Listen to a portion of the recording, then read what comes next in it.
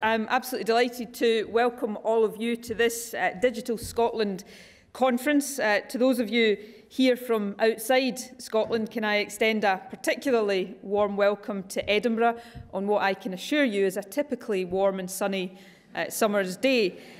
I hope you enjoyed dinner last night in Edinburgh Castle. I'm very sorry I wasn't able to join you, but I know John Swinney looked after you well and told me it was a very pleasant evening. So I hope and I expect that you will have a very interesting time here at this conference, not least because you join us here at what is a really exciting moment on Scotland's journey to becoming a world-class digital nation, because that is our ambition, to be a world-class digital nation. 12 months ago, I know that my colleague Alec Neil addressed this very conference, and he did that at a time of great optimism about what we might achieve here in Scotland. At the time Alec Neil addressed this conference, we just announced our intention to procure a next-generation infrastructure across the country. We had set out our digital strategy, and we were beginning to fill some key posts in our newly created Digital Directorate. So there was a great deal of enthusiasm at that time for what we might achieve in Scotland.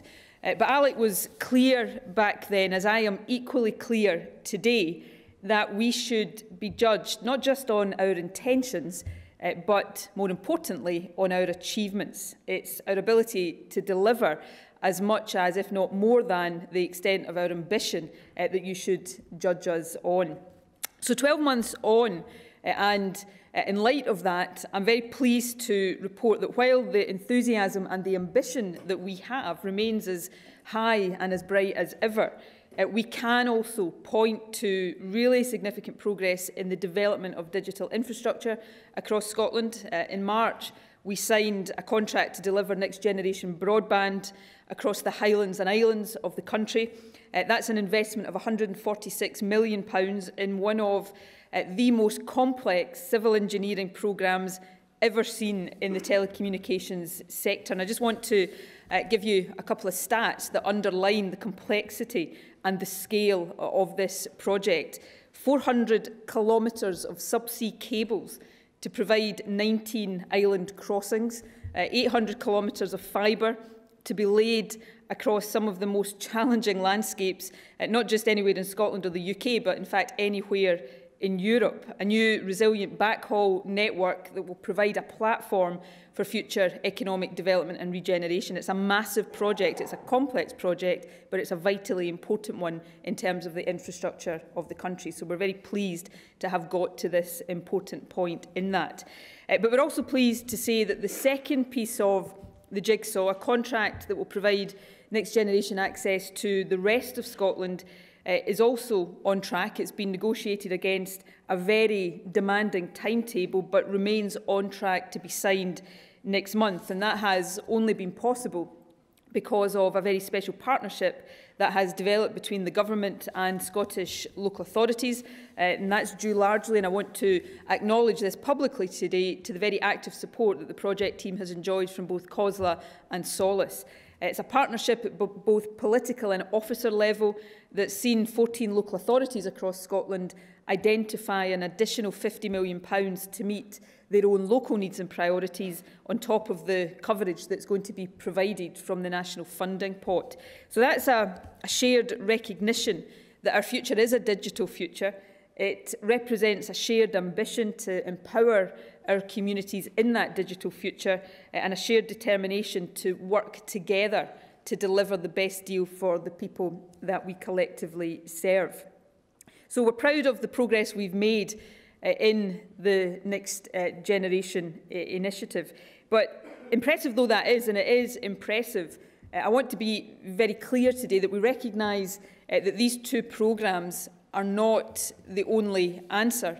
They will provide access to next-generation broadband to at least 85% of premises across Scotland, but we are equally determined to enhance connectivity in the areas that remain outside of that. And that's why Step Change will also deliver noticeable improvements in speeds for those areas where next-generation services are not practicable at the current time.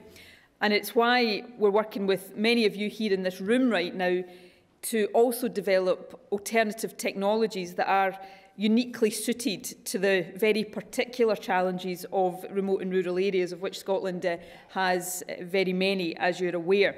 It's also why we've launched and committed £5 million to Community Broadband Scotland, a national programme that will deliver world-class broadband solutions at community level. And it's important to stress here that Community Broadband Scotland is not about imposing solutions in rural areas. Instead, it's about empowering and supporting those communities to develop their own solutions, solutions that are tailored to meet their local requirements and able to meet the specific needs of local people.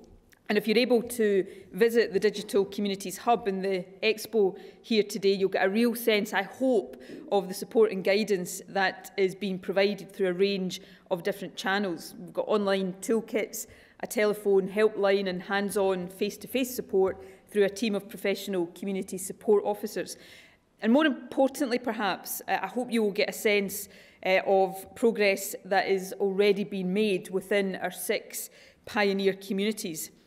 An understanding of how they are meeting the challenges of business planning, an insight into how they're pioneering different forms of technology, and a sense of their commitment to learning from experience and then working through community champions to tell their stories and inspire others to deliver world-class connectivity in their own areas. I also want to say a word about cities, because we're also making significant progress in our cities, particularly through the work of the Scottish Cities Alliance. Edinburgh, Aberdeen and Perth have been successful in the UK Super Connected Cities programme. And while, of course, we're disappointed at the UK Government's inability to secure state aid approval for an investment in infrastructure in these areas, we're nevertheless working with the cities to identify solutions that will support the rollout of wireless technology and promote uptake of ultra-fast broadband amongst SMEs. And I was also delighted as a resident and a representative of the City of Glasgow.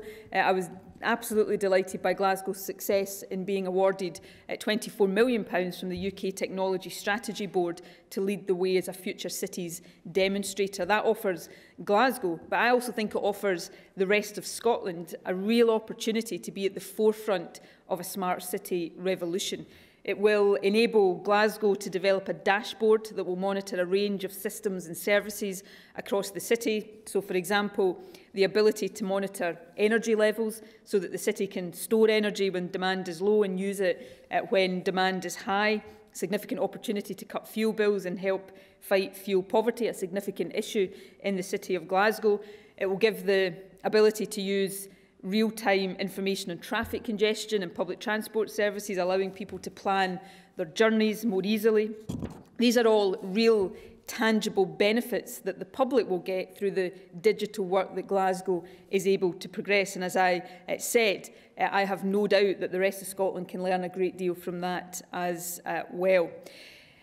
I've spoken a lot so far about infrastructure, and it's vitally important, crucially important for obvious reasons. But important, though the infrastructure is essential, though it is, what is actually more important is what the infrastructure enables us to do. And that ultimately and fundamentally is what matters most. And through our Demonstrating Digital programme, we're positioning Scotland, we are seeking to position Scotland as a country that welcomes and encourages world-class innovation in mobile and wireless technology. It's about showcasing the art of the possible and giving the people of Scotland a glimpse today of what is possible in a digital future.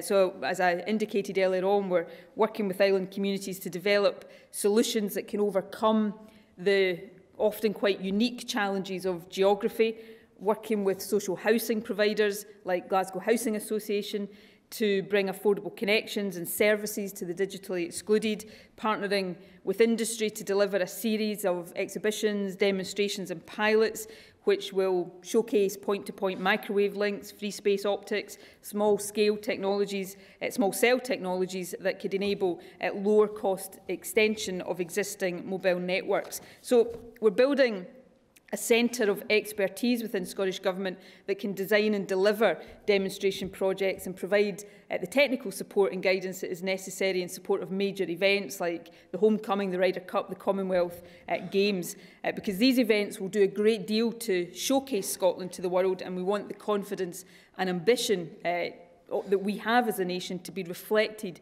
in the digital experience that we're able to provide to visitors from around the world.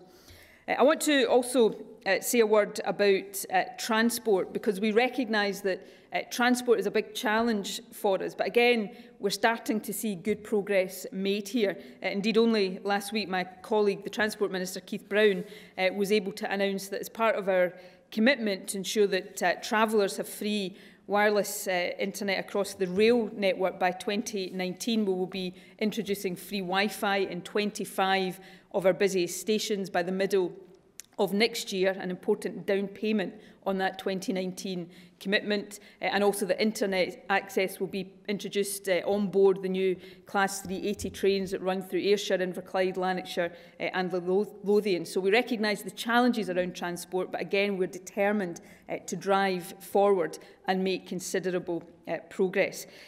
So we are, I think it's fair to say, proud of the achievements we've made over the last number of months, but we recognise that we have only laid the foundations of the world-class digital nation that we want to become.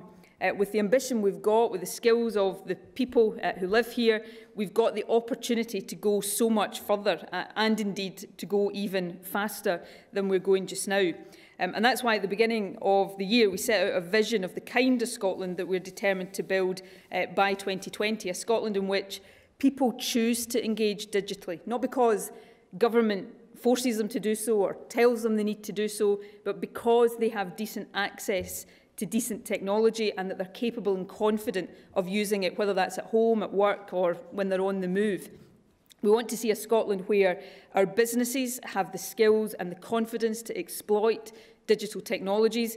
We want to be seen throughout the world as an attractive place for inward investment in our digital industries, and where the support is in place to encourage digital innovation and support the creation, the growth and the transformation of businesses in a digital sense.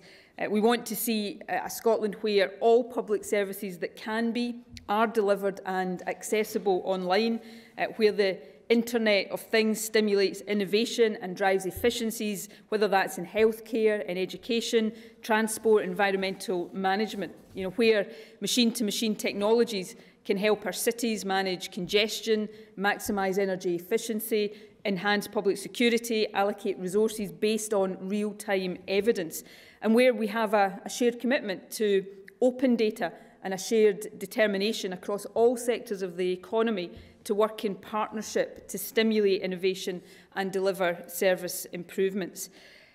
The starting point for delivering that, of course, is the world-class digital connectivity, a hybrid of fixed and mobile networks that will support any device, anywhere, anytime connectivity across the country. So by 2020, our vision is to ensure the maximum penetration of fibre across the country. We must, as a minimum, see fibre serving the core, backhaul and access networks, fibre links to all communities with 1,000 premises or more, and the widespread deployment of fibre to the home in urban and semi-urban areas. That has to be supported by a ubiquitous mobile wireless coverage, be that 4G or its successor technologies, greater than 98% of the geography and 100% of the population. I am very aware, and I know many of you here today will be equally aware, that Scotland has been relatively poorly served from previous rounds of mobile infrastructure investment, and that is more than borne out by our surveys of 2G and 3G user experience across the country we'll publish next month, and Ofcom's report on communications services that was published last week. Our path, and make no mistake about this, our path to world-class connectivity will reach a dead end very quickly if we can't address that legacy issue. So I make no bones about calling on the mobile network operators to work in partnership with us to ensure optimal and widespread rollout of 4G, and to make sure, and this is critically important, to make sure that we don't end up widening the gap between those who are receiving 4G and those who currently have no 3G or even 2G service. That's why we want to explore the potential of roaming as a cost-effective way of extending coverage into rural and remote areas. And it's why, as part of that partnership, we're prepared to look at planning legislation and the often vexed issue of business rates relief in mobile phone masts in order that we can accelerate deployment. If we can do this, and I think the will to do it is there on both sides, then we will ensure that Scotland is well positioned to take early advantage of future technologies such as LTE Advanced. It might take a number of years to achieve world-class connectivity, but the work to achieve the goal has started, and I want to emphasise that. We've facilitated discussions on the creation of an internet exchange in Scotland. An internet exchange will help provide a better experience for consumers, allow businesses to connect directly to the internet more cheaply and more easily, and it will increase the resilience of the internet infrastructure here. And I'm very pleased to say that the internet community are behind this initiative and are aiming to have an exchange installed in Edinburgh by September of this year. This is vital if we're to coordinate investment by government, industry and communities across the country. It should help to enable infrastructure sharing and allow the public sector to focus on areas that are truly affected by market failure. I want to move on to say a word about our digital dialogue. When we published our World Class 2020 vision, we didn't claim to have identified the perfect solution, nor did we claim to have all of the answers. Rather, we recognised and we said quite explicitly that in the digital age, where technology is evolving at an ever-increasing rate, where ideas emerge from the user experience, where concepts are tested and refined in the market rather than behind closed doors, we need to be able to practice what we preach, and we need to develop a different approach to policy making. So that's why we've been, over the past few months, running an exercise which we've called Scotland's Digital Dialogue. Discussion threads on social media, seminars with leading experts that have been filmed and used to stimulate further comment, the formation of groups to generate fresh thinking and identify new opportunities for change. And today's conference, of course, is part of that process, and I'm grateful to all of you for taking part, and I'm sure there'll be lots of good ideas come forward from these sessions. I said earlier on that it is about more than infrastructure, and it is about so much more than infrastructure. So the digital dialogue will continue over the coming months, but I want to, just before I conclude today, highlight the most important message that has emerged loudly and clearly from our discussions to date. And that message is the one I've already given you. And I say this in full knowledge that I'm addressing an audience that includes many of the country's leading experts in digital infrastructure. But the key message that has emerged from our work to date is that infrastructure alone, no matter how fast it is, no matter how ubiquitous it is, will be necessary, but it will not be sufficient to turn us into the digital nation we want to be. It provides the opportunity, but it doesn't provide all of the answers. So the 2020 vision of everyone participating in anything, anytime, anywhere implies not just that we've got the infrastructure, but it also implies and demands that everyone is digitally literate, that they're energised and confident and motivated to interact in a digital society. And that's why we've been working with some of the leading companies in Scotland to reinvigorate the digital participation charter and ensure that it's resourced and operated in a way that allows it to fulfil its potential as a vehicle for lasting cultural change across the country. The Charter team have a stand in the Expo today, and I would really urge you to talk to them and consider whether your organisation might be prepared to sign up and join us on this journey. It's also why we've set out a new strategy for digital public services and begun the process of building a new online services team with the Scottish Government to add fresh impetus to this agenda. And finally, it's why, as part of our world-class digital dialogue, Scotland's enterprise and skills agencies came together with the government to produce a series of proposals about what more we can all do collectively to stimulate a vibrant digital economy across the country. Their report contains a range of recommendations to strengthen the breadth and depth of support offered to companies of all sizes and get the public sector to procure digital services through an agile procurement framework that will support small and innovative businesses in developing the skills that can provide them with a platform for future competitive success. And I'm delighted to say today that we're investing an additional £7 million to take forward these recommendations. This will complement the resources that are already in place within our enterprise and skills agencies, and I hope provide a spur for future European investment in ensuring that all of our 340,000 businesses have the opportunity to keep pace with and secure a really competitive advantage from digital technologies.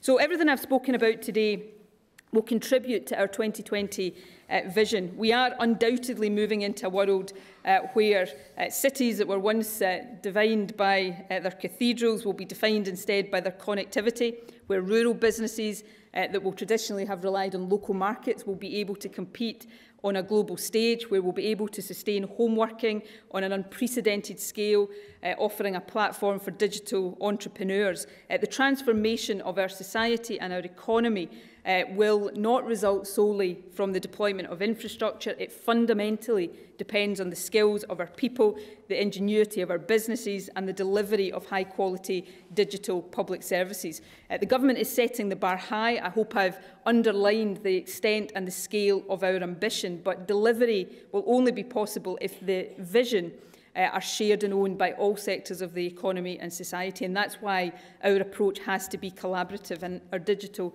dialogue reflects that. So I wish you well with this conference. I'm sorry I can't stay for more of it, but I look forward to hearing the feedback from it, and I have no doubt at all that the discussions you have here will contribute to that ambition we have for Scotland to be that world-class digital nation. Thank you very much indeed.